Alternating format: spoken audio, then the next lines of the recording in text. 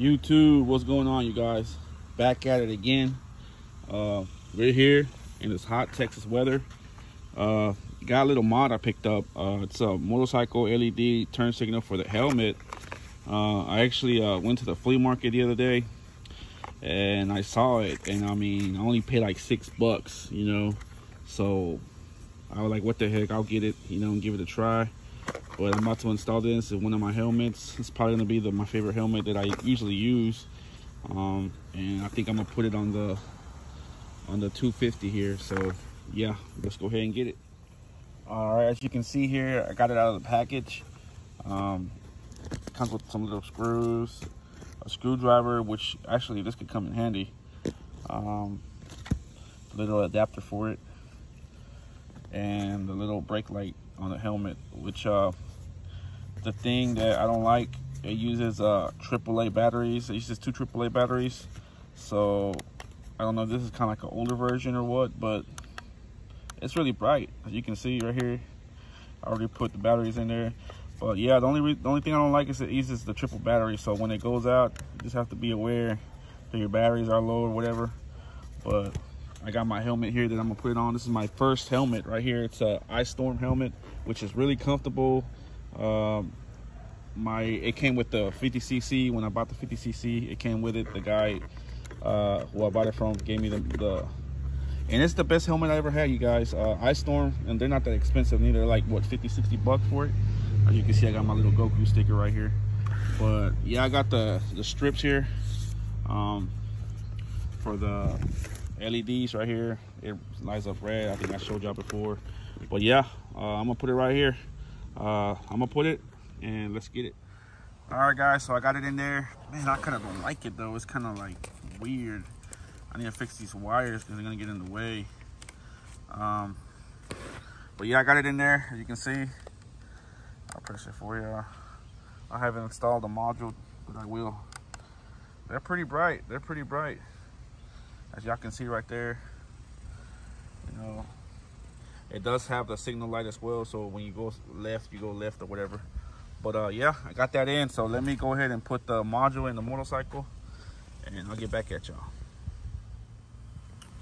All right, so we're gonna put it on the 250cc because it's probably gonna be the bike that I'm gonna use from now on most of the time. I just gotta get the, I don't know, riding on my 125cc feels kind of weird and funny, but I gotta get used to getting these, you know, riding on a big bike, because I am gonna get a new bike pretty soon. But let me go ahead and put that module. It should be simple. Shouldn't be that hard to put. All of this is just wiring. But yeah, let me go ahead and put it on, and I'll get back at y'all. All right, so I got it powered on. As you can see there, it's flashing red. So now I gotta connect the signal lights and the brake light to work properly, which is these 3 wires here. I mean, these 2 wires here. So yeah, once I get it, I'll get back at you. All right, you guys, a little update. I was wiring it wrong. I had the daytime wire with the daytime light on, and I guess this one don't have a daytime light on.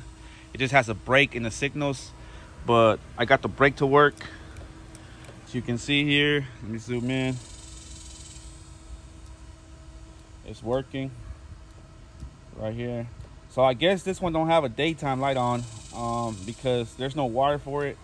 I try to put the running light wire on the same wire as the brake, but it's just like it just shorts it out. So I wish it did have a daytime light on. It'd be kind of cool though, but oh well. Let's get the signal light on working, and yeah, we're almost done. Easy, simple mod. All right, guys, so I got the left signal light on working. As you can see right there, I got them working. Yeah, it's pretty simple. If y'all want to do this, the wiring is just right behind the second seat of the 250. Honda CBR, Yamaha 250, 300, they should all be the same. You know, this is the exact clone or whatever. But I thought I was gonna have trouble finding the wires, but now it's pretty simple. They're all right here. Just this is different colors, but I didn't have no issue with it, as you can see right here. But yeah, I'm almost done. Let's get the right one put on, and I should be ready to go.